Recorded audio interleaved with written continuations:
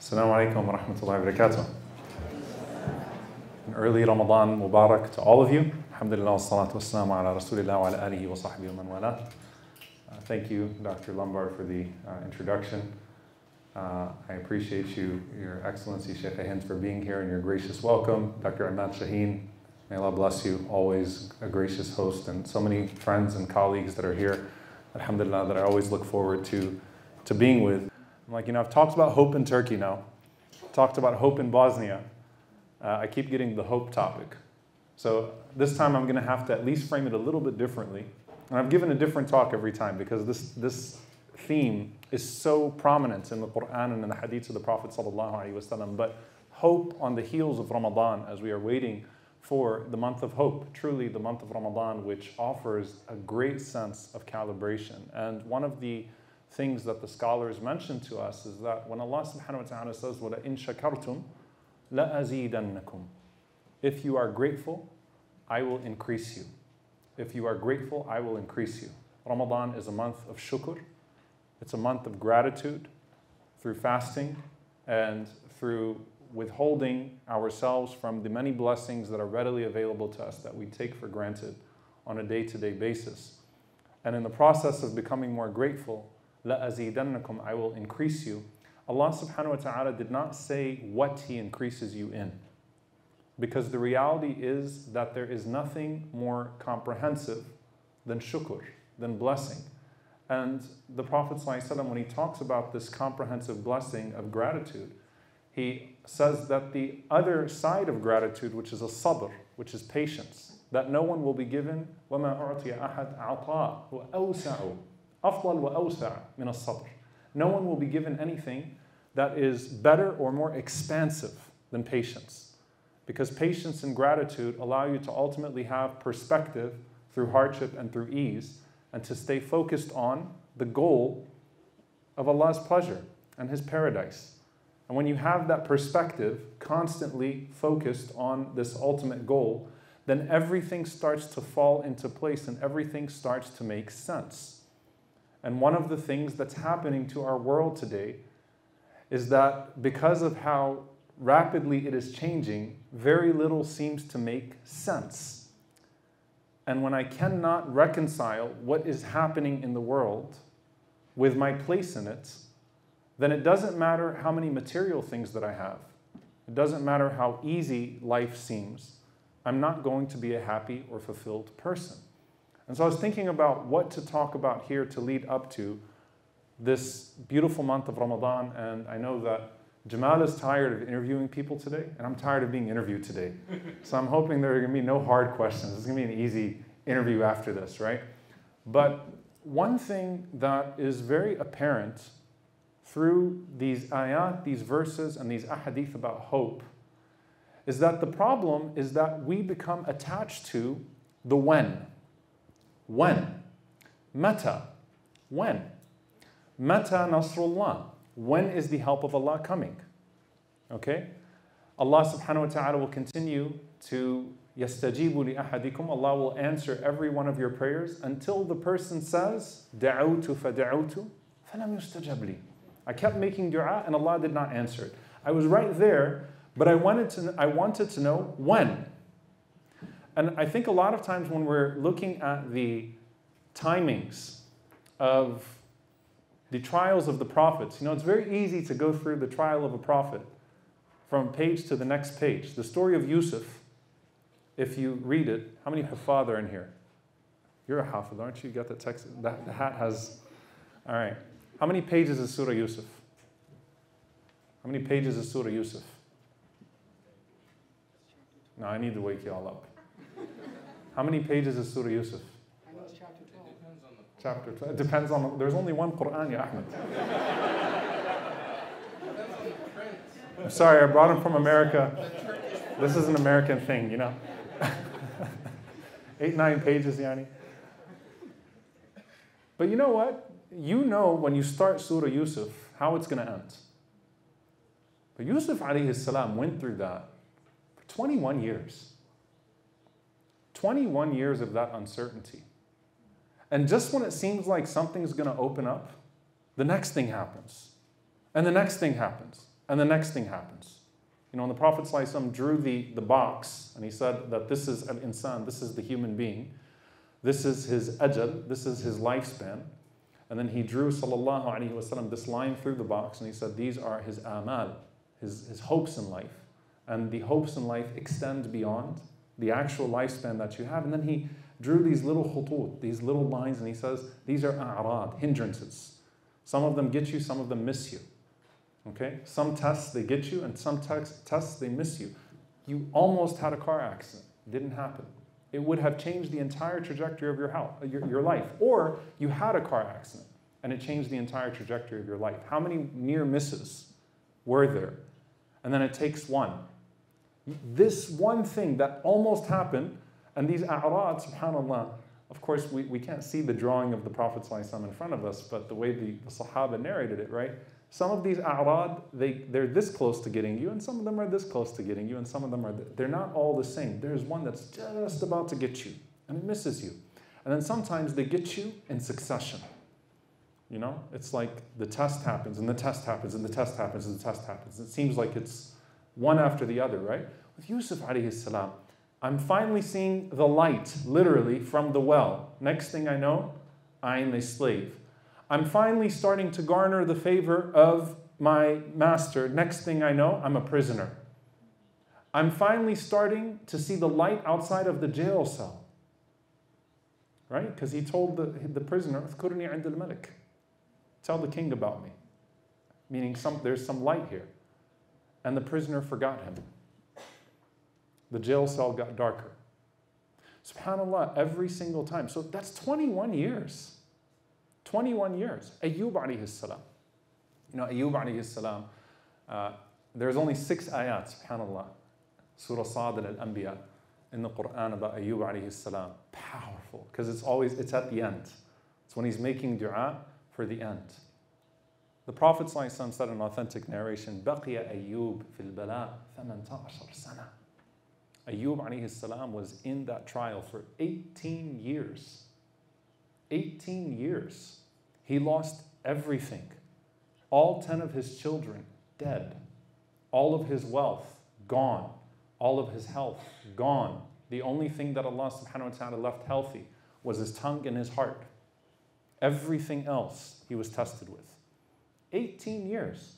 And so you read the 6 ayat and what they're packed with. But if you're in the place of Ayyub alayhi salam, 18 years is an eternity. 21 years is an eternity for Yusuf alayhi salam. Maryam alayhi salam, the course of her pregnancy. Those 9 months were very, very long 9 months. How many sleepless nights for her alayhi salam, wondering, what's going to happen here? What's going to happen here? Where am I going to go? What comes next? Musa alayhi salam, in exile as a fugitive. SubhanAllah.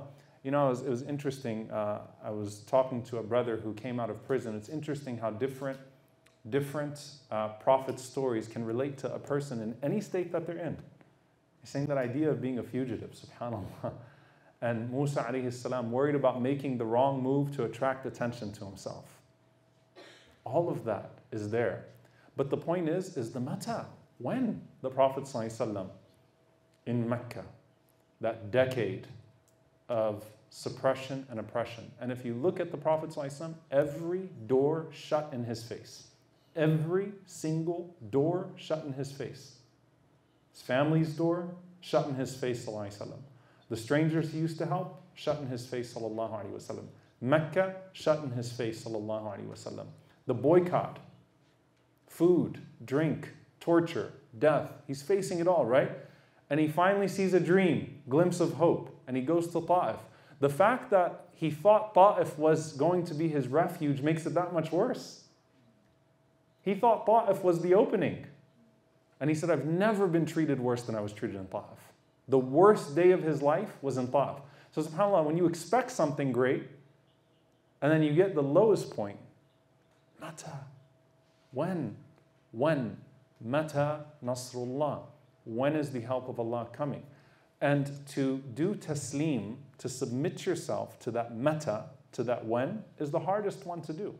Even, by the way, I speak to people that are active in causes for justice.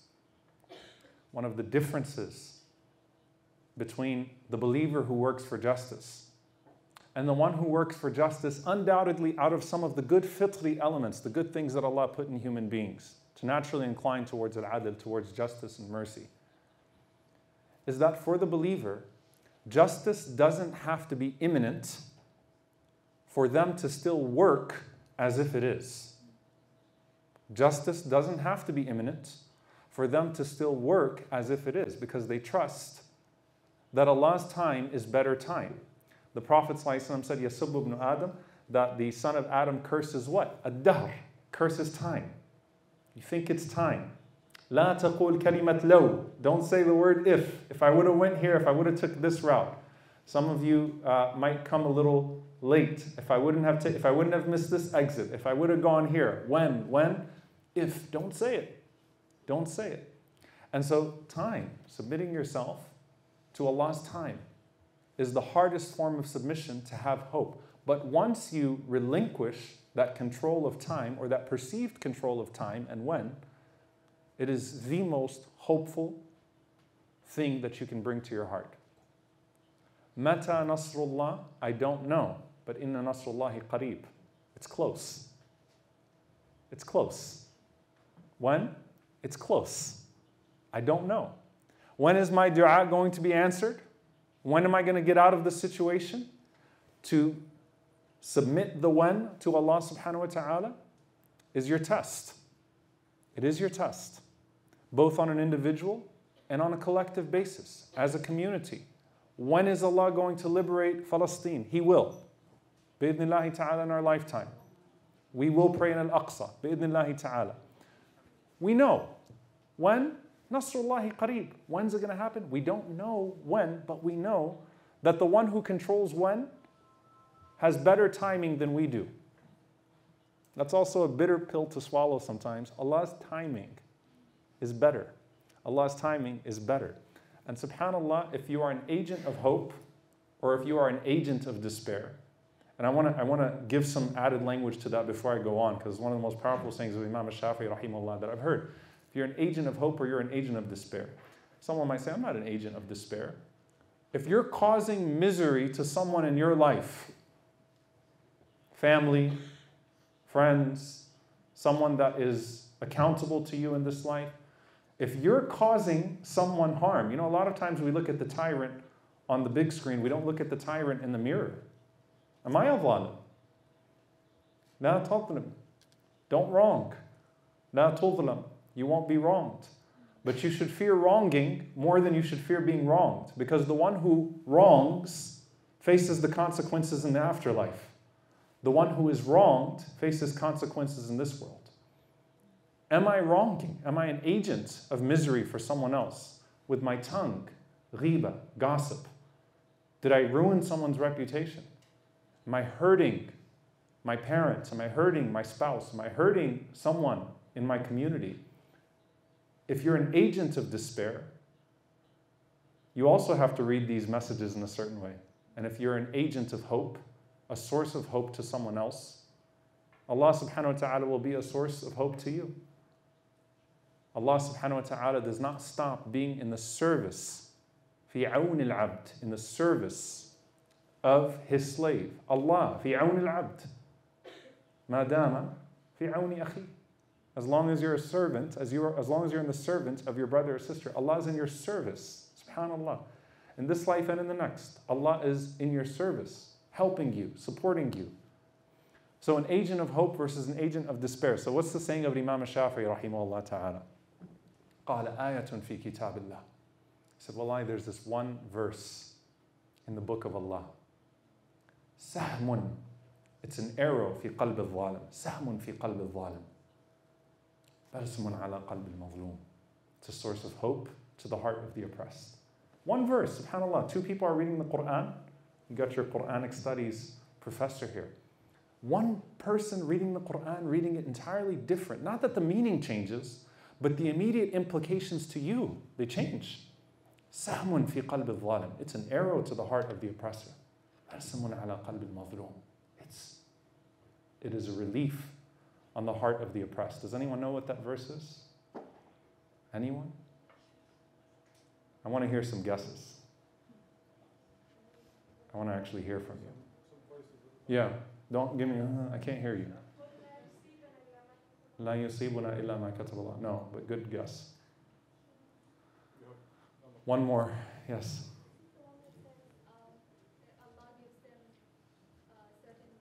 No, but it's a good guess. You know what the verse is? قال وما كان ربك نسيا. Your Lord does not forget. Your Lord does not forget. ما كان ربك نسيا. Your Lord does not forget. SubhanAllah. The zalim reads that.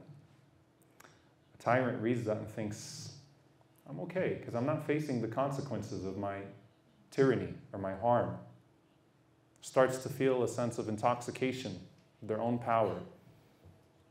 Deluded, right? That I'm harming and I'm not facing consequences. The one who is wronged thinks, this keeps happening to me. How is it that I see this person laughing, happy, and I'm in misery? It seems unfair. So Imam al-Shafi'i, rahimahullah, says that one ayah, if the tyrant reads it and ponders it, and if the oppressed reads it and ponders it, وَمَا كَانَ رَبُّكَ نَسِيًّا. Your Lord does not forget. Your Lord does not forget. I spoke about this in the context of the people of New Zealand. By the way, the most amazing human beings I've ever met in my life are the families of the shuhada in New Zealand. The most righteous, amazing human beings I've met. SubhanAllah, I've spoken about them. I've been in Hajj, alhamdulillah Rabbil Alameen, every year for over a decade. And I remember, I spoke about this Arafah, the most beautiful Arafah of my life. It was like this perfect rain, this cloud that came over us and started raining beautifully and just perfectly. And you saw the families of the shuhada in New Zealand. I was like, SubhanAllah, maybe that Allah is just blessing all of us because of their presence. These people are amazing human beings, beautiful people. And the shuhada, may Allah accept them, beautiful people, SubhanAllah. And you're looking at the trial of the killer. One of the injustices that compounds injustice in the United States, by the way, is that after a murderer murders, especially if that murderer is from a privileged class, even if they make it to the courtroom and all the loopholes are exhausted, but just having to come to the courtroom and then see it every day and play through the evidence and know that at the end, you're probably not going to get a semblance of justice, and even if you do, it'll be a few years. There was a woman in my city, a Tatiana Jefferson, who was killed by the police. She was playing Xbox with her nephew, and an officer shot her through the window of her home. She shares a driveway with the masjid. Someone did a wellness check because the door was open. It was beautiful weather that day, and she left the screen door to get fresh air in. Someone called and said her door's open. Officer came, saw her, shot her through the window while she was playing Xbox with her kid. The trial still hasn't happened. It's been over 3 years. We haven't even got to the trial yet. Since then, both of her parents have died. And you say, SubhanAllah, the delay, and then watching them in the courtroom, the murderers come up there, you get to represent yourself. The dead is slandered and basically turned into an appropriate victim for murder, someone whose life you shouldn't have cared that much about. All the dirt that you can bring out, and they're not there to defend themselves, and you think, what injustice in this world. وَمَا كَانَ رَبُّكَ نَسِيًّا. Your Lord does not forget.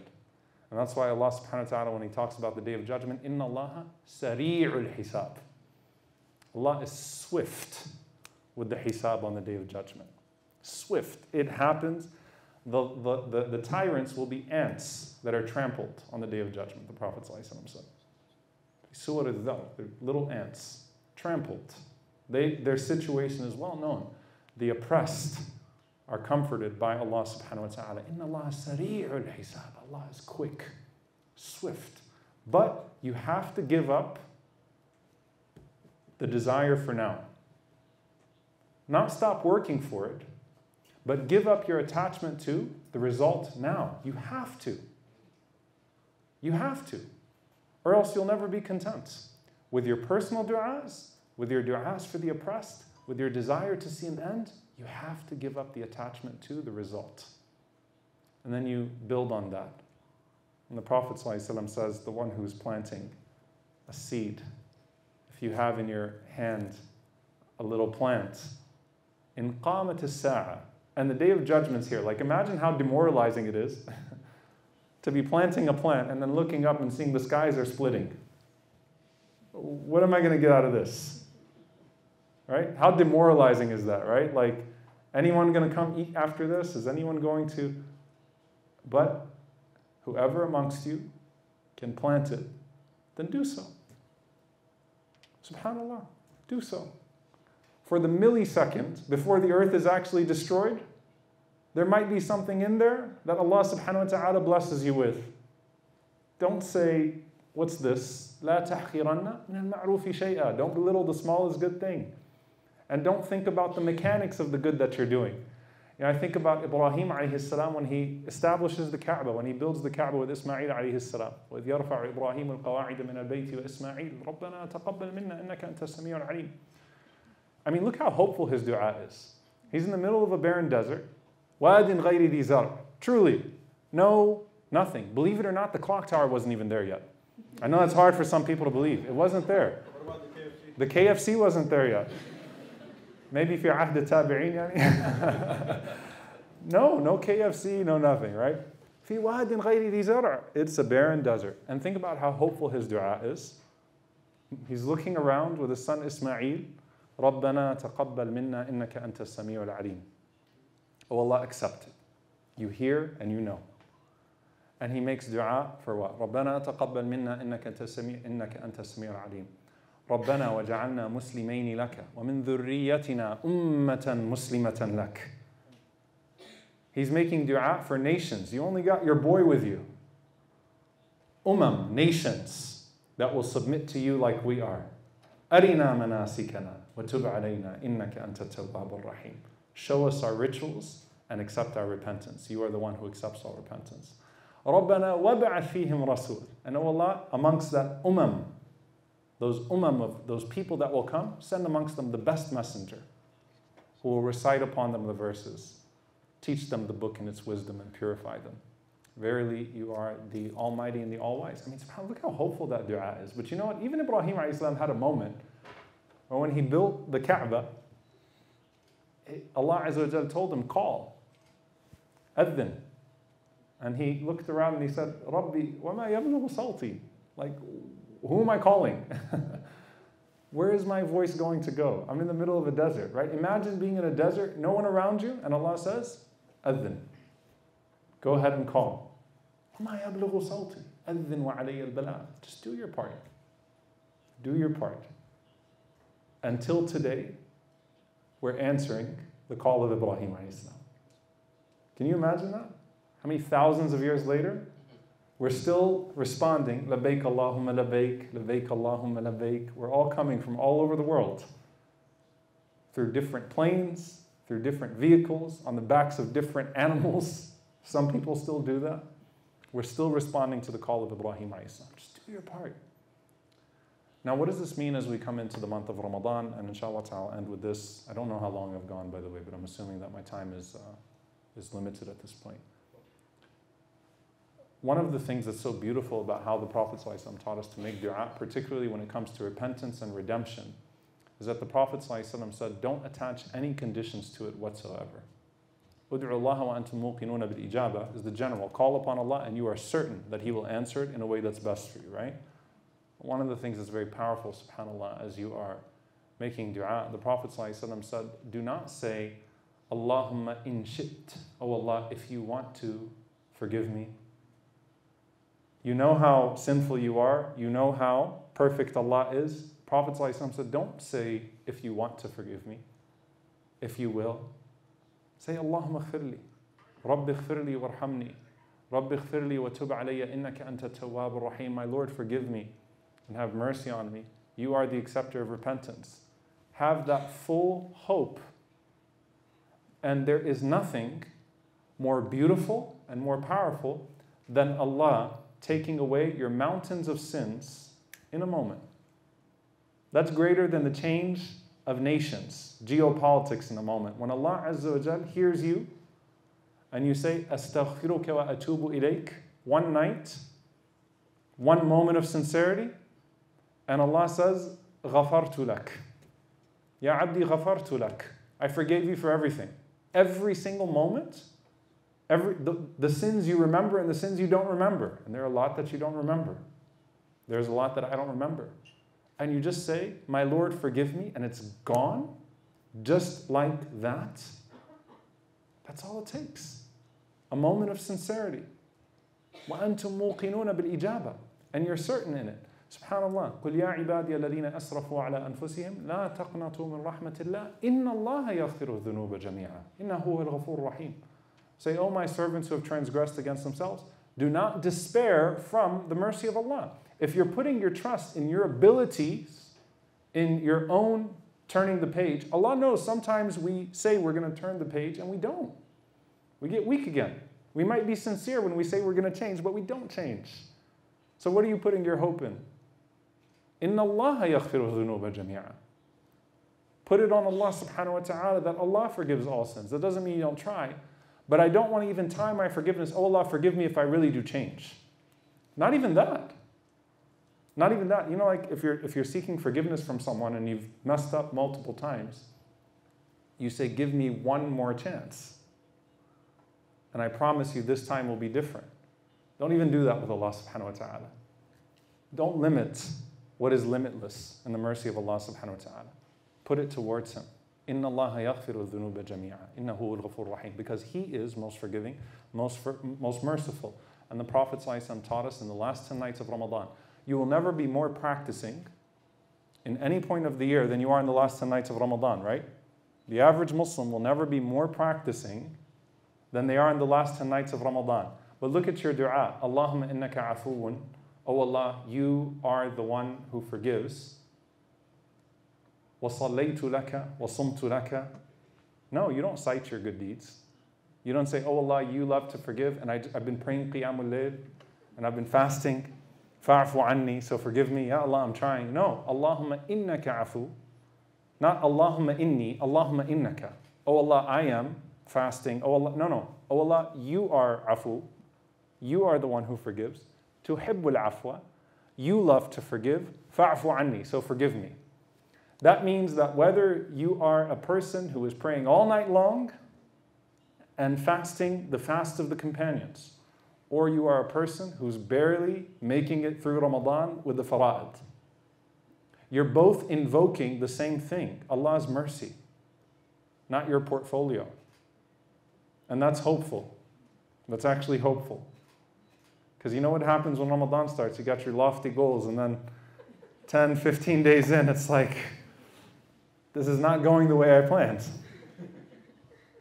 Don't cite your own portfolio. Allahumma innaka afu, tuhibbul afwa fa'afu anni. That's hope. So Ramadan is a month of change. It's a month of hope. It's a month of blessing. It's a month where your heart is in the best place, and your mind is in the best place, and your du'as are most likely to be sincere. But what you're tying your hope to is His mercy, and still not your portfolio, not your good deeds. Right? It's His mercy that you are tying yourself to. It's His ability to redeem you, not whether you've proven yourself to be redeemable at this point in your life. It's His ability to change the hal, to change the situation of this ummah. I have to end with one thought that I want to connect this all to, because there's the when. There was a powerful thought that was put in my head some time ago that I've never shook off. When we talk about the glory of Islam in America, Malcolm X, Muhammad Ali, and what happened in America with this large conversion of people to Islam. Someone mentioned something to me that I never will forget. He said, I wonder whose dua in the 1800s on the slave plantations where people were being beaten and having their Qur'ans taken away, which righteous woman called out to Allah subhanahu wa ta'ala in the midst of those beatings and said, Ya Allah, let Islam live in this land. Bring about people that will carry the deen in this land. It shook me. You never know. Those people could be the answer of someone's dua. You didn't see the equation. She didn't, or he didn't put the when. But it could be that that's the mechanics by which it happens. Al-Aqsa will be liberated one day. It might be your dua, and you know what? It might be answered after you die. But it may be that Allah subhanahu wa ta'ala answers your dua. The people that are being hurt, the despair that we see in the world, it's Allah's time, but you don't know whose dua it will be. But ultimately, what makes the dua accepted or not is His mercy. SubhanAllah, وَإِذَا سَأَلَكَ عِبَادِي عَنِّي فَإِنِّي قَرِيبٌ. When my servant calls upon me, I am close, is on the same page of the one ayah in the Quran about Ramadan. شَهْرُ رَمَضَانَ الَّذِي أُنزِلَ فِيهِ الْقُرْآنِ. As if to say, this is the month of dua. This is not just the month of fasting. This is the month of dua. This is the month of calling upon Allah subhanahu wa ta'ala. So do not forget your ummah in your du'as in this month. Do not forget the struggling and the suffering in your du'as in this month. And I pray that Allah subhanahu wa ta'ala accept it from us all, and that Allah subhanahu wa ta'ala allow for great things to happen and for us to be a part of that greatness, and that Allah subhanahu wa ta'ala make our scales weigh heavy on the day of judgment. And that Allah subhanahu wa ta'ala not make us amongst those who wrong, but those who are wronged and seek the redemption in the hereafter. May Allah subhanahu wa ta'ala count us amongst those who are forgiven. May Allah subhanahu wa ta'ala allow us to be a people who call upon Him with sincerity and confidence in His answer. And may Allah subhanahu wa ta'ala forgive us for our shortcomings. And may Allah subhanahu wa ta'ala pour upon us patience. رَبَّنَا أَفْرِغْ عَلَيْنَا صَبْرًا. May Allah pour upon us patience. وَثَبِّتْ أَقْدَامَنَا. And may Allah subhanahu wa ta'ala make our feet firm and grant us victory over those who harm us. Allahumma ameen. Jazakumullahu khairan. Wassalamu alaikum wa rahmatullahi.